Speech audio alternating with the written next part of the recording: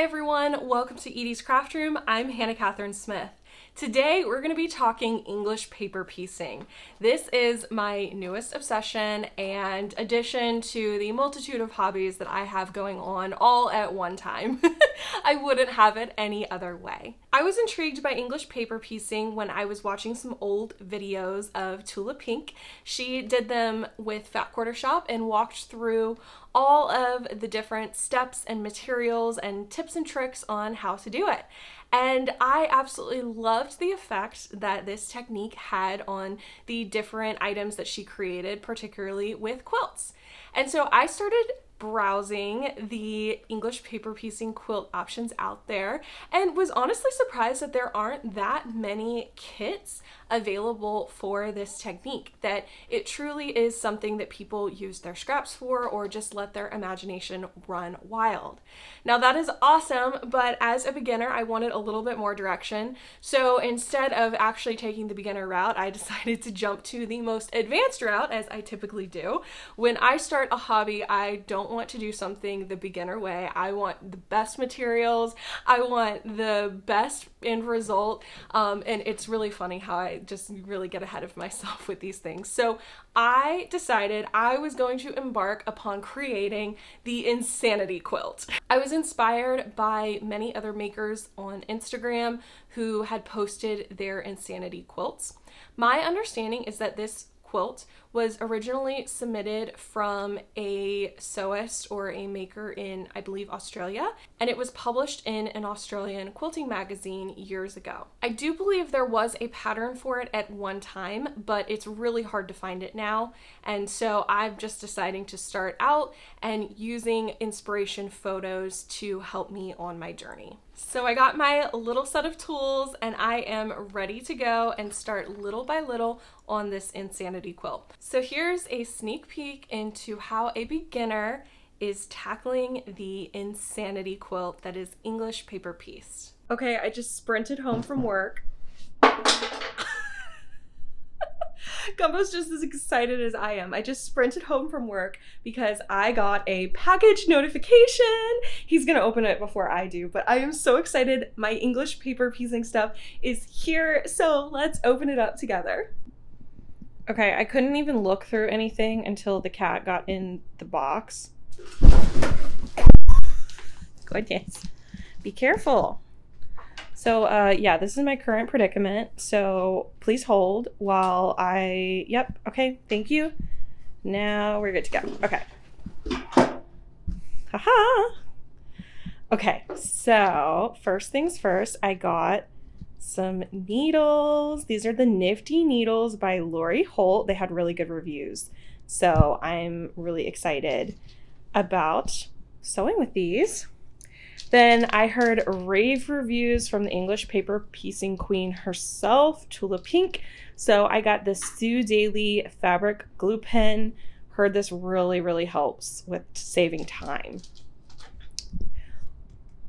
Also, you can never have enough scissors, and I've been wanting these forever, but they are always out of stock because they're so popular. So I hit the jackpot. I got the Sweet Snips. These are fabric scissors, but also really good for threads as well. They are from Fat Quarter Shop. So how cute are these? I'm really excited. I'm gonna add this to my kit. Speaking of kit, I love these Moda project bags. So I got this small one. I think it's a 5x8 size. I thought this would be great to carry around my EPP stuff, and I love it because so many of the bags, like project bags, they are either mesh or they're fabric. And one time, sorry if this is TMI, but having a cat, my cat decided, actually you can see right here, to puke on my cross stitch stuff. Now, if any of you have cross stitched before, you know that they are very long labors of love. Thank goodness I had one of these.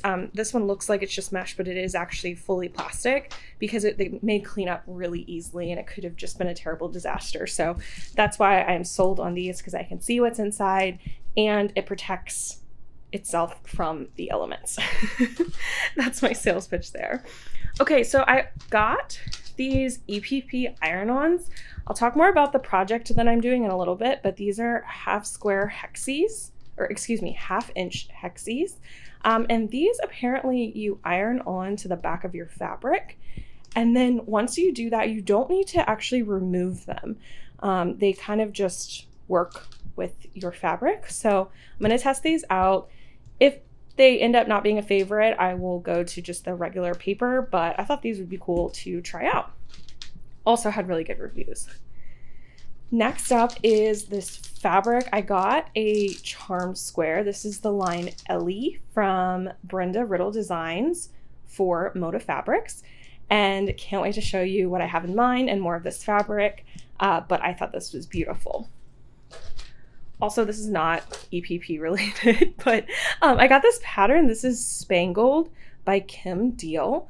I thought this would be a great scrap quilt, and I have been starting to acquire some scraps, so thought that this would be a great thing to have in my stash so I can start cutting up scraps for a greater purpose. Next up, I got this Fat Quarter Baby book. My friends are starting to have babies, y'all, and it's so exciting. So I thought this would be super cute to have. Kimberly did a video on this not too long ago, but I think it was closer to a year ago. And at that time I was like, oh, this doesn't apply to me, but now it does. So I'm gonna start making some baby quilts this year. So exciting.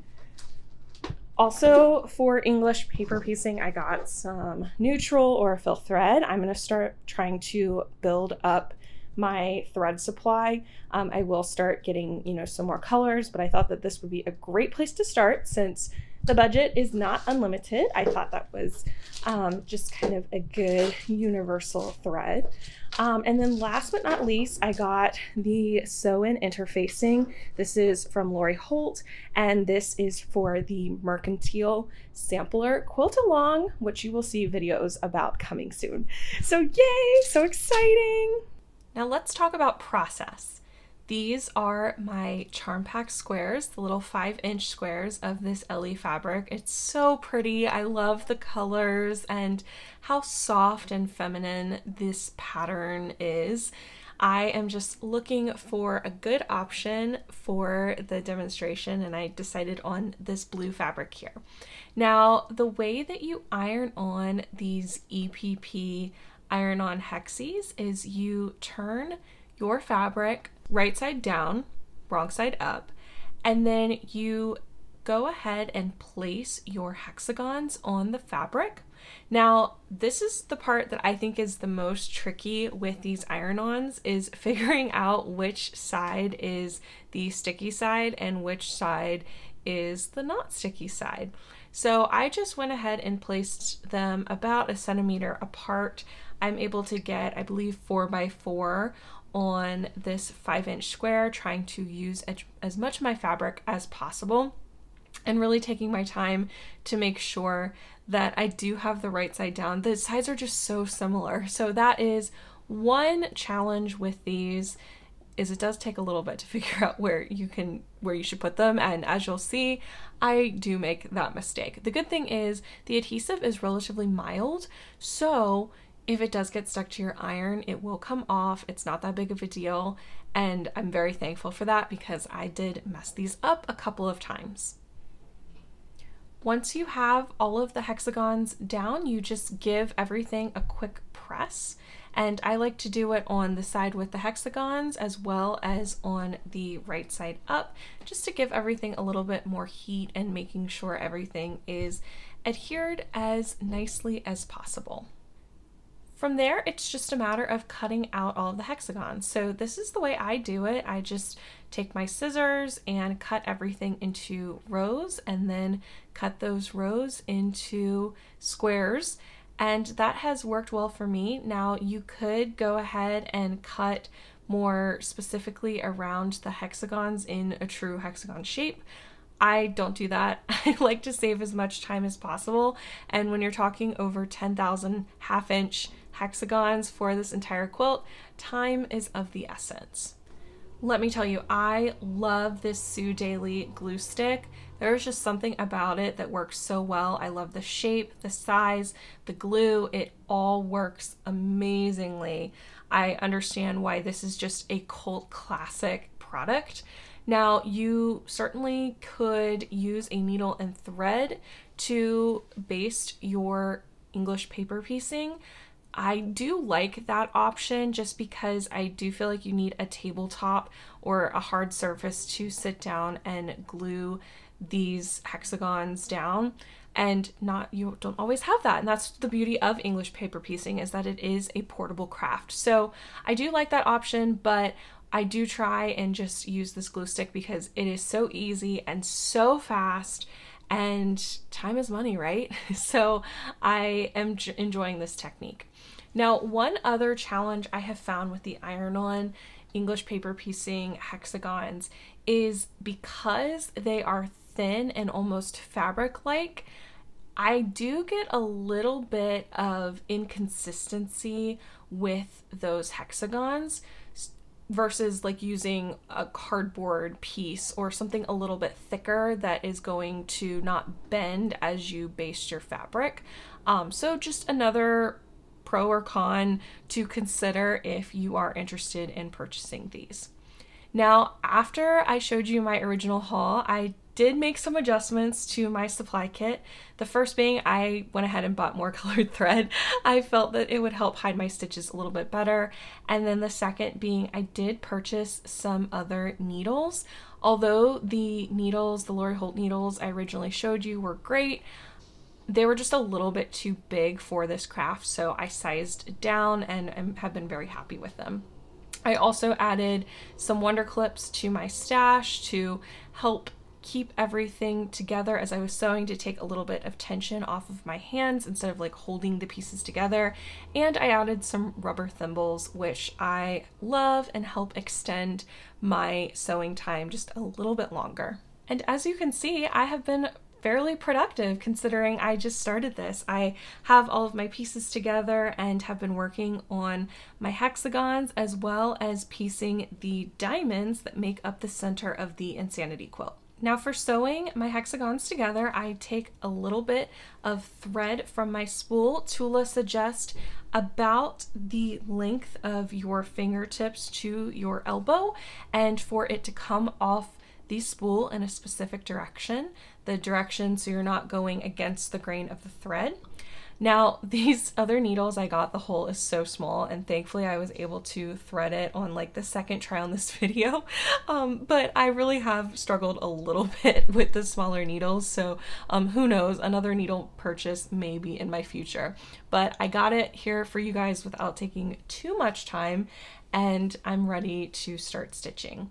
So I just pick up 2 of my hexagons, and then I put them right sides together to begin stitching. I also try and just match up the length as best as I can so that they're as accurate as possible, since I mentioned that there is a little bit of inconsistency earlier with the iron-on EPP templates. Then I take my Wonder Clip and hold those together. This is such a great hack. Takes some of that tension off of your hands, and for crafters, our hands are so important because they are the tools that we use to make all of the beautiful things that we make. And then I just start stitching. So I love Tula Pink's suggestion at, instead of knotting on your first stitch, she just basically does a loop and then continues stitching down after that loop and then hides the tail in the seam. That has worked out really well for me. So all I do is just catch that tail in that loop, pull my needle through, and really do it carefully, and then I can just stick my needle through the loop, and that keeps it secure. And I do that at every single corner. She does a much better job of explaining it, but I have been using that technique and it seems to work really well. Then I just go through and put a few more stitches down the length of the hexagon. I'm trying to get about 10 stitches, maybe a little bit less, more like 8 on this 1/2 inch. That might be a little much. It might be not enough depending upon who you are, but I think for me, I've found that this is a good amount. And it's really important just to be grabbing the the thread of your fabric, so you're hiding your stitches as much as possible. Now you will see your stitches, and I think that's okay, and part of what makes hand stitching so beautiful. But this is, I think, probably for me at least, the biggest learning curve of English paper piecing is not putting that needle with a larger seam allowance. It is putting that needle in just the very, very tip of the fabric. So just trying to keep that hidden as much as possible. And that was also another reason why I decided to go ahead and spring for more thread colors, just to try and help this beginner with hiding her stitches as much as possible. Now, once I get to the end of the hexagon, I tie everything off just like I started it, and there you have it. And of course, this one seems to be the pairing that I'm showing the most of my stitches, so I'll probably redo it, but you get the idea of how it works. And here is an example of the diamonds that I have already completed and I'm still working on that make up this beautiful Insanity quilt. So a little bit done and a lot more to go. Let me know if you have any tips, tricks, or suggestions. I would really appreciate it. Thank you so much for watching. I appreciate it so much. It is always an honor to have you here and for you to spend a little bit of your valuable time with me and my crafting journey. I would love it if you would subscribe to my channel, especially if you enjoyed this video and want to see more in the future. I am trying to put a regular schedule on the books and be uploading at 5 p.m. Eastern time on Tuesdays and holding myself to that regular cadence. If you liked this video, give it a thumbs up. Definitely leave me a comment too. That really is my favorite part of the YouTube community, and I answer every single one of them. Thank you again for being here, and I will see you next time. Happy sewing. Bye-bye.